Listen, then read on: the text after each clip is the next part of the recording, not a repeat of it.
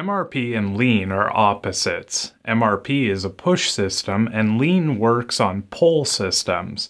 With this in mind, these two systems can still work together for the good of an organization.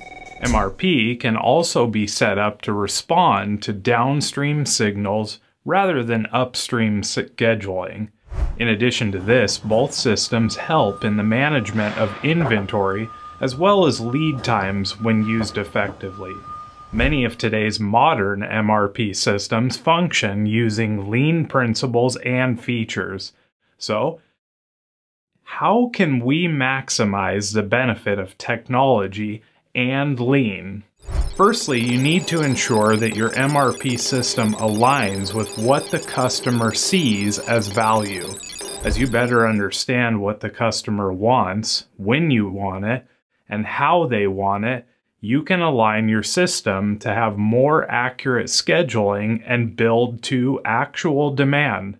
You can adjust your lot and batch sizes, reorder points, and safety stocks or buffers as you taper your inventory down. MRP can also help you prioritize orders based on customer preferences. Another important element with MRP is that data collection is much easier using MRP. MRP can collect data from SKUs and quickly load the data for review. With this data, you can monitor work in progress, scrap levels, lead times, and even the capacity that is being placed on your organization. If a machine is down, you will still see it reflected in real time, and you can find solutions. Also, it's important to remember that when only actual orders are put in a system, MRP only generates based on real demand. This is important to understand because if you're not forecasting, you should be building to demand. You can use MRP to calculate your different lot sizes and taper down work in process or WIP.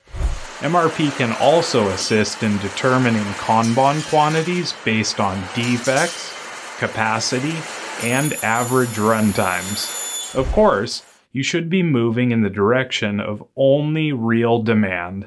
Lastly, many ERP systems and MRP systems are integrated with Lean today.